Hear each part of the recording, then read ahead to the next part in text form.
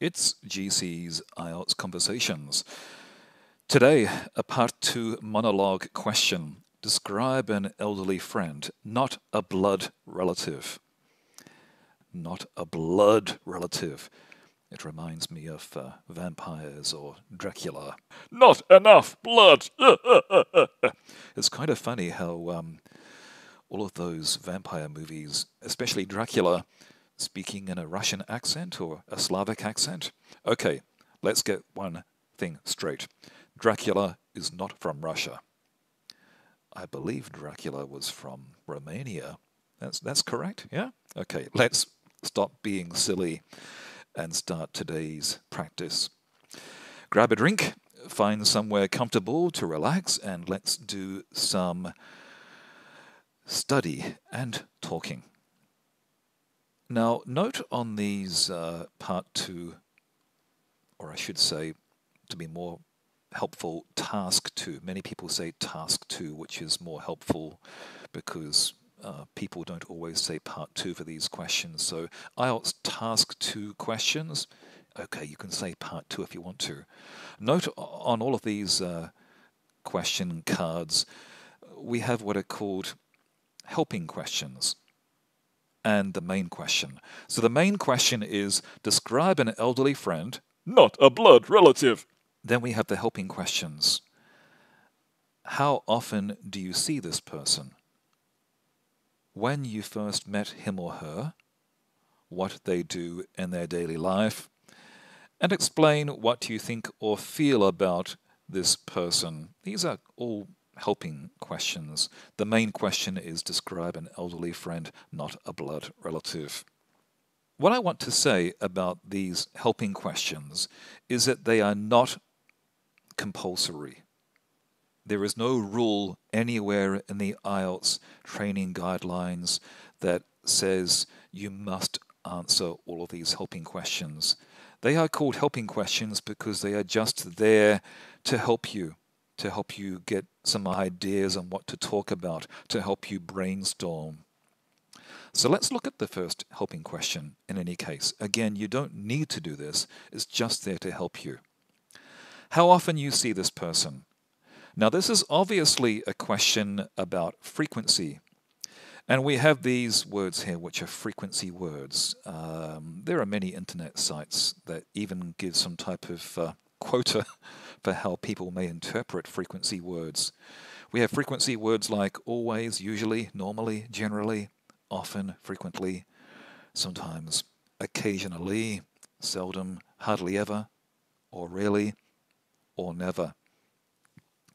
On a website that I found, somebody wrote always means 100%, usually 90%, normally or generally 80%, often or frequently 70%, sometimes 50%, occasionally 30%, seldom 10%, hardly ever or rarely 5%, and finally never 0%. Well, they're all very helpful, but let's try and move on. For this question, let's use usually. I usually see her in the local supermarket or when she's doing her garden. That's pretty good, but why? We should add some more information because the answer is a bit too short. Remember, this is a monologue where you need to be speaking for about 2 minutes. So let's add some more information with some why information. Why? What's the problem or reason? The reason could be about you because he lives some distance away from you. Or you could say he lives some distance away from me. The reason could be about the other person because she's involved in many outside activities. Or very real because she spends time doing things with her husband, children, and grandchildren. We have this kind of stereotype that many elderly people are widowed, their husband or wife has died, but of course it's not always the case. We need to remember that they might still be doing many, many things with their husband or wife when they are elderly. But of course, many people have children and even grandchildren. So the complete story, or the complete sentence in this part of the story, this part of your monologue, may be, I usually see her in the local supermarket or when she's doing her garden. We don't have much more contact because she spends time doing things with her husband, children, and grandchildren. Now let's move to question number 2. When you first met him or her? That's a when question, obviously, but any answer you give may or could only last a few seconds. For example, I met her about 5 years ago. Not very long. I met her in November when we moved into the street where she lives. Or better, what were you or him doing when you met? We met about 5 years ago when he offered to help me with my garden. We met about 5 years ago when he was watering his garden. That's what information. What was happening? You needed your garden help, he needed his garden help. You saw him gardening, he saw you gardening. Something like that. Let's make this longer by introducing some ongoing when information. The when information about not long ago, but the when information about what's still happening today and what will probably happen in the future. We met about 5 years ago when he was watering his garden. Ongoing when information. He usually waters his front yard garden on Saturday mornings. Note I gave a location, the front yard garden. Location is also where information. We can introduce a why. For example, we met about 5 years ago when he was watering his garden. He usually waters his front yard garden on Saturday mornings. Why and a new sentence? On Saturdays, I always get up and go for an early morning walk, so we had to meet eventually. Most students will try to put the why on the subject. If you did this here, it could very easily become a very boring sentence. For example, he usually waters his garden on Saturday mornings. Why? Because he likes gardening. That is a very boring sentence. I mean, if he doesn't like gardening, he can just stay in bed. Many times, it's better to put the why on you. For example, why? On Saturdays, I always get up and go for an early morning walk, so we had to meet eventually. That's part of the reason why you met him. So it's okay to talk about yourself, just for a moment, but don't digress. Don't keep talking about yourself, your life, your history, your destiny. Otherwise, the answer becomes more about you than the question. Still address the question. The reason why you met him is because you get up early on Saturday mornings, not just because he or she was doing his gardening every Saturday or Sunday morning. I'm sure you get the idea. Now let's move on to question number 3. What they do in their daily life. This question is actually more difficult than it seems.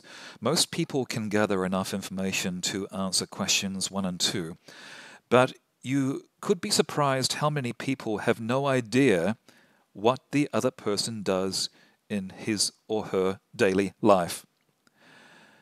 You may have some idea, and maybe you do want to tackle the question to really try to answer it from the perspective of the other person.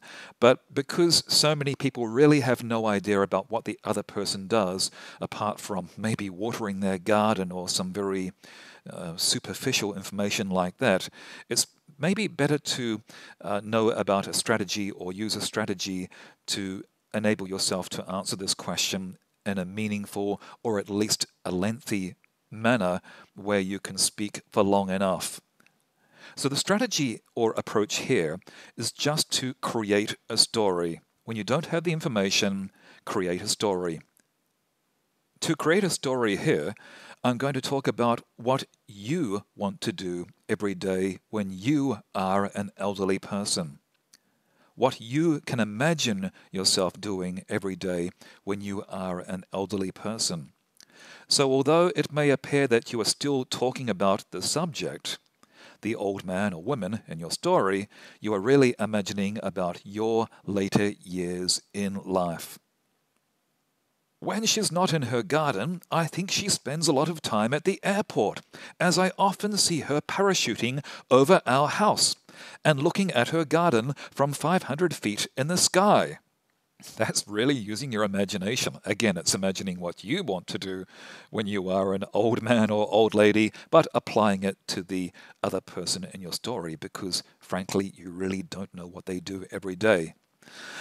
Or maybe a more down-to-earth answer could be, I often see her packing a picnic lunch into the boot of her daughter's car, so I think that she does a lot of outside activities. Note that in this sentence I am stating a fact, followed by an opinion. The fact is you see her packing a picnic lunch into the boot of her daughter's car.